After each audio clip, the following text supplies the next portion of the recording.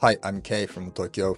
I have been a software engineer for 9 years and I started my own company 4 years ago. My company running a platform called Flutter Daigaku. Flutter Daigaku is a membership community for Flutter engineers. Today I'm gonna talk about Flutter. I found an article. The title is Why Am I Continue to Bet on Flutter? So this article was very nice. It's easy to understand why he is continuing to bet on Flutter. And I just agree with his opinion. So I'm gonna share with you this article and my opinion. So recently Google laid off some Flutter team members. Many people worry about Google might suddenly abandon Flutter someday. On the other hand, in the Google I/O, Google announced Flutter's new features such as Start macros, WebAssembly, Gemini integration, and a new Firebase. So we are not sure what's the future of Flutter. But in this article, it was very clear that's why he is betting on Flutter. According to this article, there are 3 reasons why he is betting on Flutter. First is large apps inside and outside of Google. There are already many big apps made by Flutter. So for example, Grab is a famous delivery and taxi app. And Shein is one of the famous shopping apps. Recently very popular even in Japan.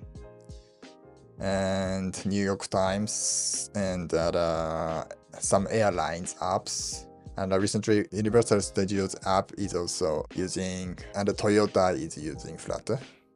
So many big companies are using Flutter and they are making money. And also he mentioned that Google is also using Flutter for their own apps, like Google Ads, Google Analytics, Google Cloud, Google One, Google Pay, and the others. Google itself using Flutter for their own apps. So if Google abandon Flutter suddenly, that means they abandon their own apps. I cannot imagine that's happened.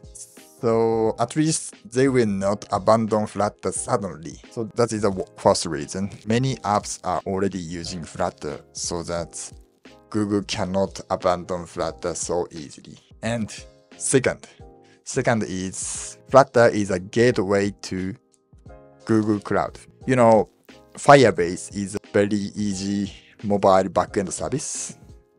So if you use Flutter, their integration system is very easy. Flutter and Firebase is very good combination. It's very easy. So, and Firebase stands on GCP. Firebase stands on Google Cloud. So Google's business model is mainly advertise, Google Ads. That's GCP, Google Cloud.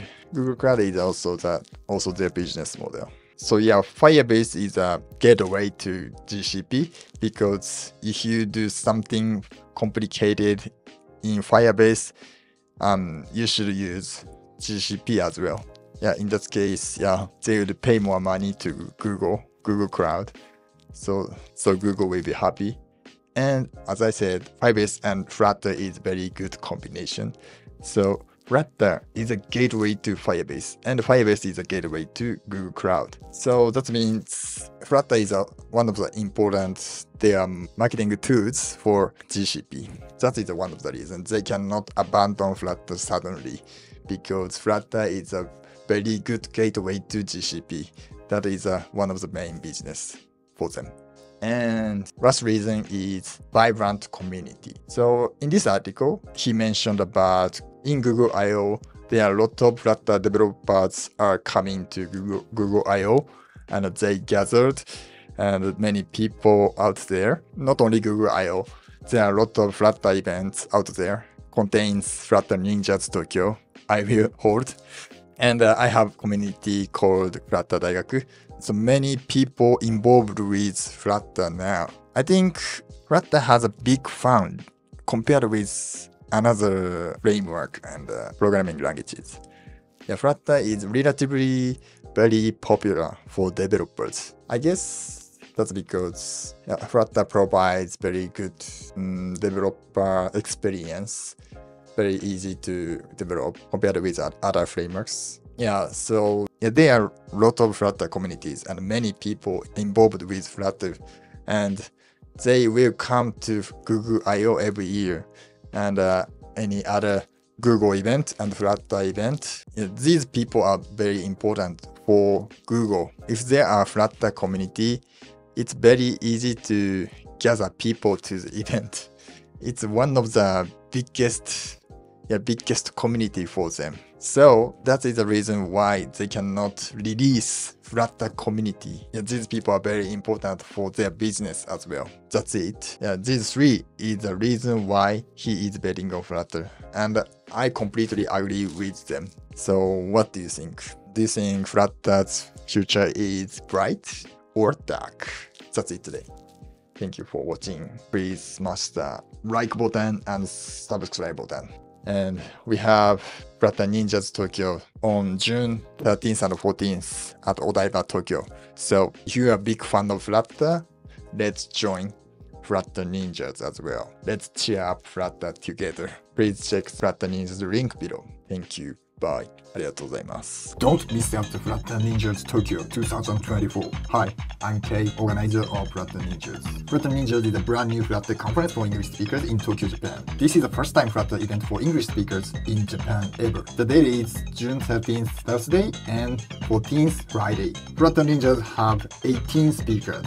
First, Remy. He's a creator of Flutter packages, provider, Flutter hooks, Riverbot, and Freeze. Riverbot is the most used packages for state management in Flutter. I think this is the first event for Remy to come to Japan as a speaker, so don't miss it out. And there are 17 speakers beside Remy. All of speaks are very fascinating. Schedule was out already. From June 13th, from 10:30 a.m., Remy is gonna speak about Riverbot 3.0, the preview. So exciting. So ticket is containing lunch for 2 days and dinner for last day. You can ask the speaker after sessions. You can join the pre-party June 12th. Majid said he will give away this book. The detail is stay tuned. And some special gifts from sponsored companies and from us. Unfortunately, early bird ticket is sold out already.